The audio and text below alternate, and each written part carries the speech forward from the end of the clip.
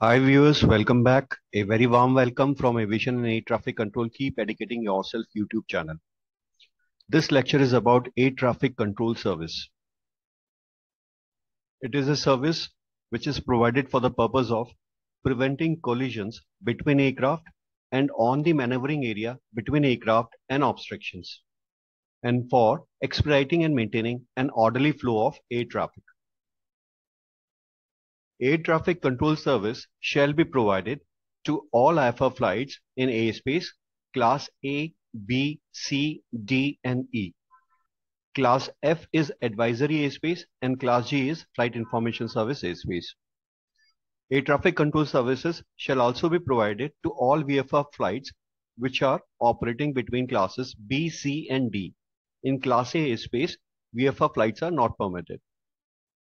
Air Traffic Control Services shall also be provided to all special VFR flights and to all aerodrome traffic at controlled aerodromes.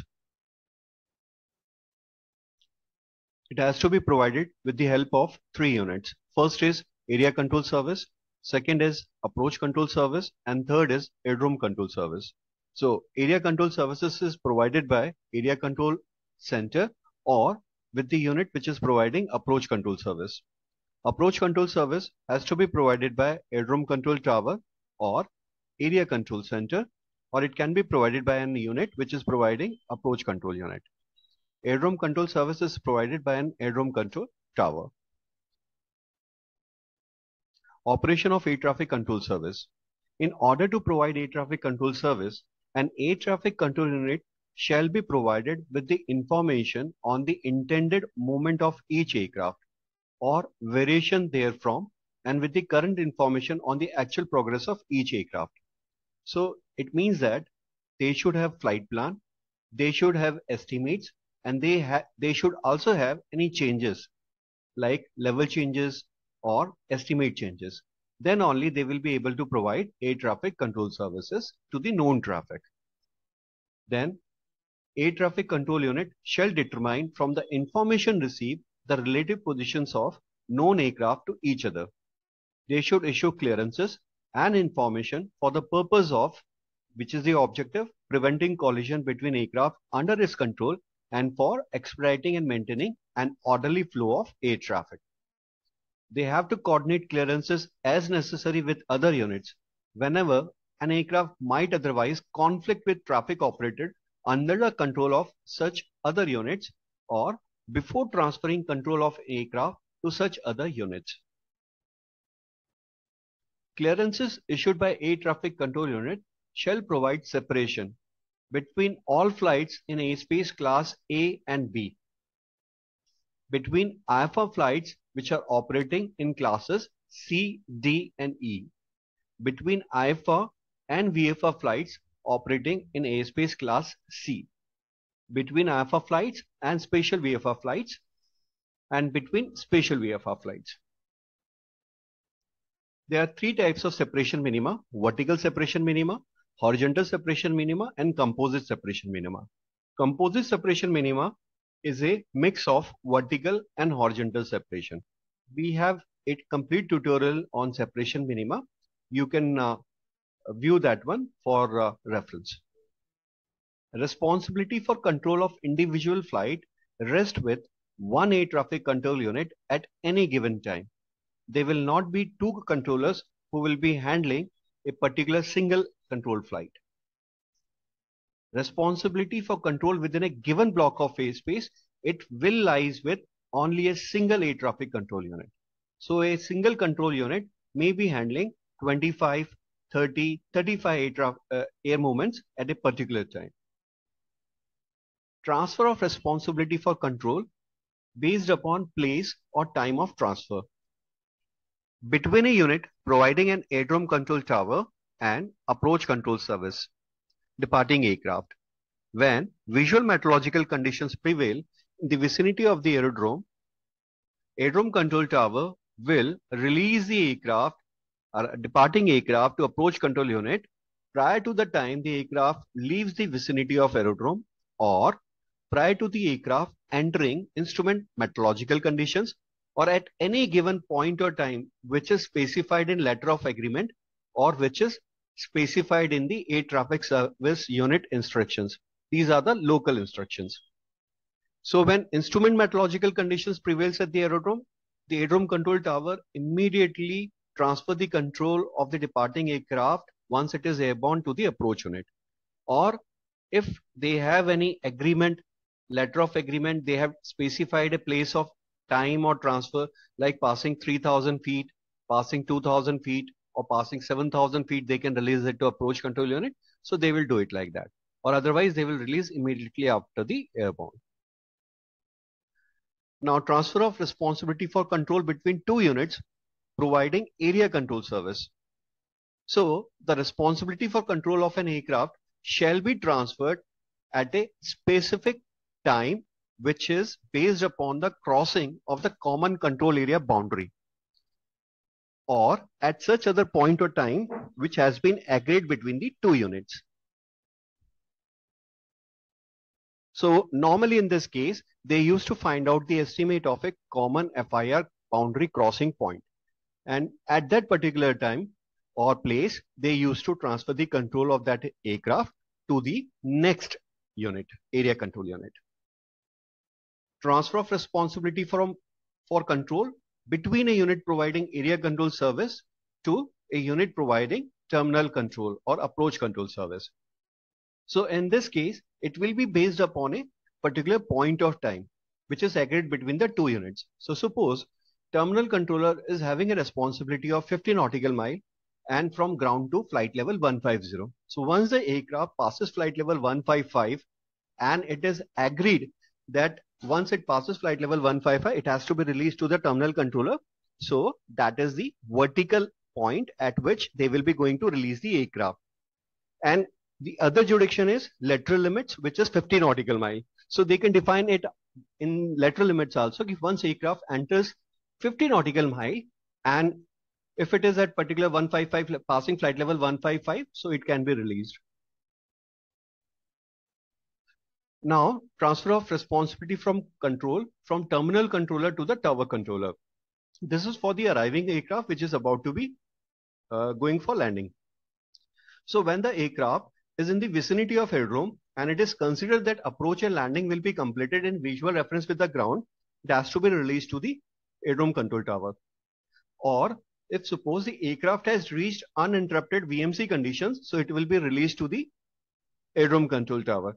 Or as per letter of agreement or as specified in air traffic service unit instructions, a point or level, that time the terminal controller will release this arriving aircraft to the tower controller. Or in other case, after landing, once the arriving aircraft has landed, then only it will be released to the aerodrome control tower.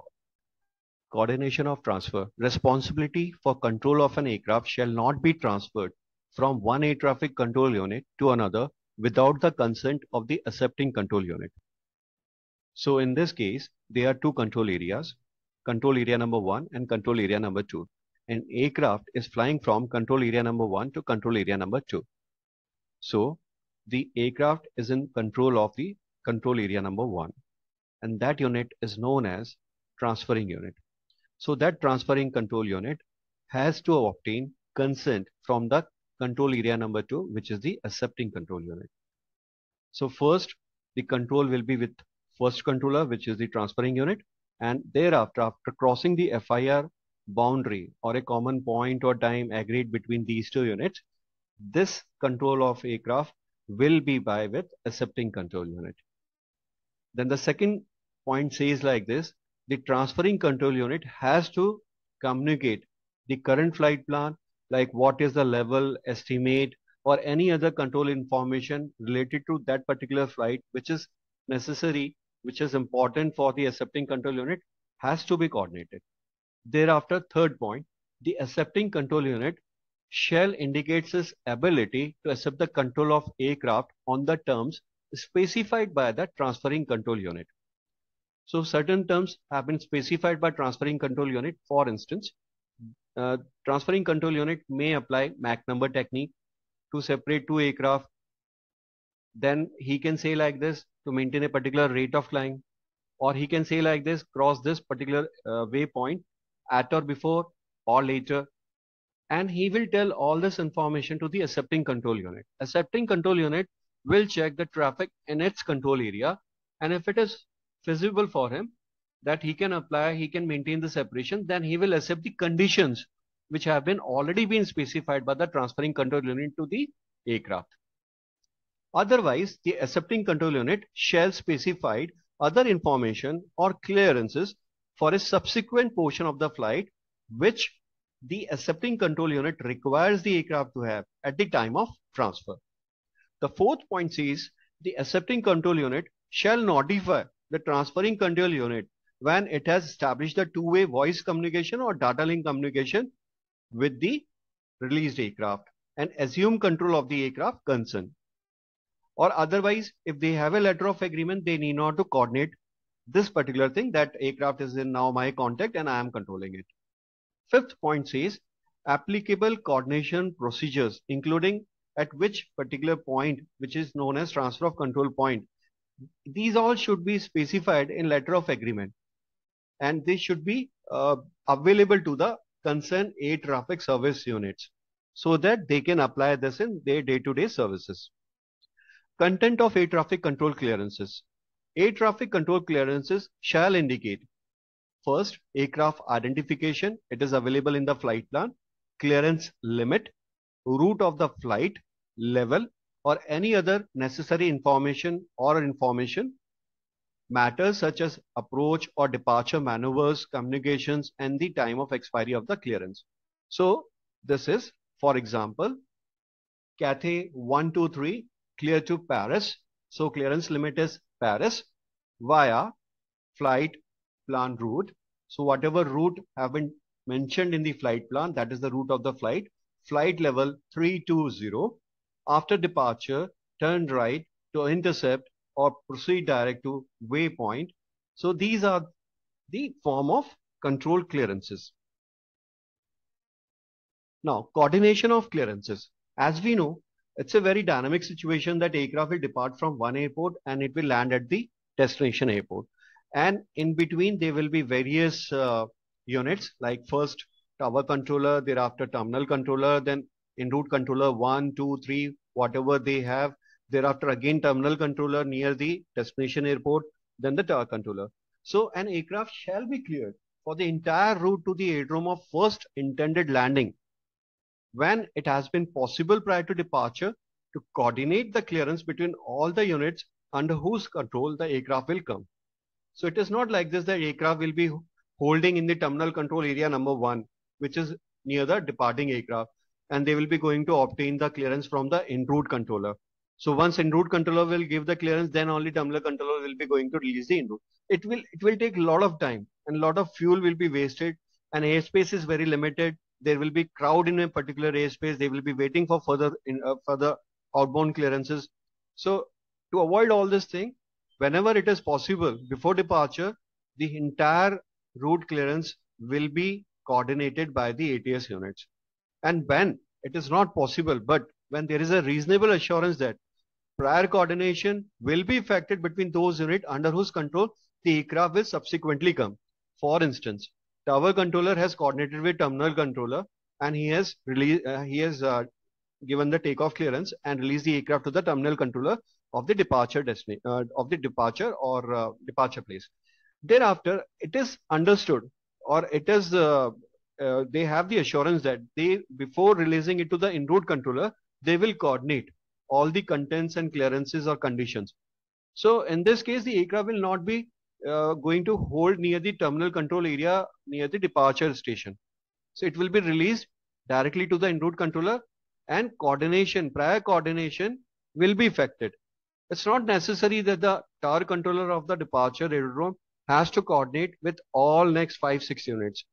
It will be done by next unit will coordinate with the subsequent unit and so on. But they will make sure that this information will be available to the next control unit before releasing the aircraft to the next control unit.